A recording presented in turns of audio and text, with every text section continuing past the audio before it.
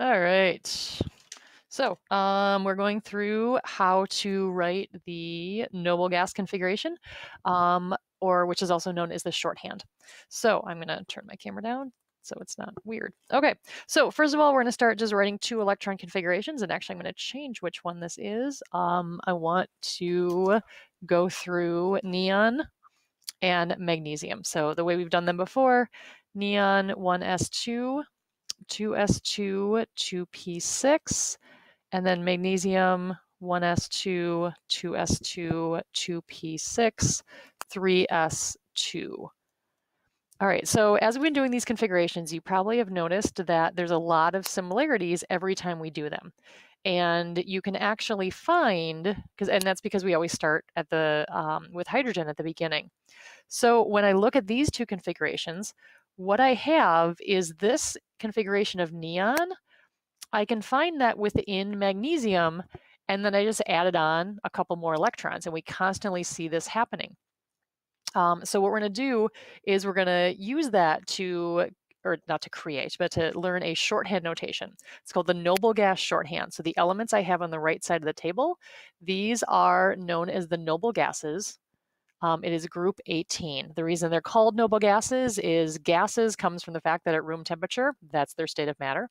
Noble comes from the fact that these are elements that we do not see bond nearly as often as everything else. So thinking about the nobility, they did not interact with too many commoners, so kind of the same idea. So they can form bonds, but it's not nearly as much as other ones. And so we call them the noble gases. What's also true, and actually the reason why they're not forming a lot of bonds is because they are stable, because they have a full valence shell. So they're at their lowest of all the energy arrangements of those electrons. These are the lowest energy. So we have short. So what we can do is we can take the noble gas, and so in this case it's neon, and we can put in any noble gas we want in brackets, but it has to be a noble gas. So we're going to start with something that is stable, and then we're going to add to it, and then we just add the 3s2 to that, and that's magnesium, written using the noble gas shorthand.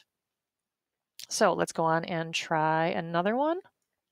So I'm just going to write on here, and you can obviously look through this table as we're doing it, but then you can write them in a different place in your notes.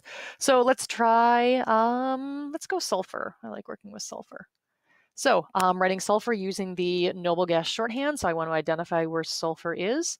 Sulfur is right there. And then I need to figure out which noble gas I'm going to start with. So I'm going to start with neon, because that is the noble gas, the most recent noble gas configuration that I had when I have this configuration. And then I just go forward from there. So I have neon 3s2, 3p4. All right, let's try another one. And also, before I forget, it also works for orbital notation. So I can write neon and then 3s and then 3p. All right, so if I want to try another one, let's go for something in the D block. Let's go for palladium, PD. So PD, I need to identify the logical noble gas to start with. And for palladium, you always want to go, if you're going to use the shorthand, we might as well do it right, and go with krypton, because that any other noble gas just wouldn't make sense. So I do krypton, and then I keep moving forward from krypton. So I'm in 5s2, because there's enough electrons to fill it up, and then 4d8 is where palladium ends. And then same thing here.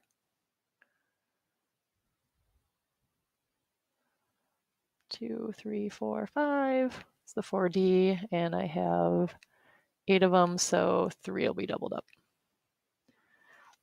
All right, and hoping you're getting the idea from there. So you start with a noble gas, and then you just continue forward. So instead of starting at 1s, we start with the noble gases. So that is noble gas configuration.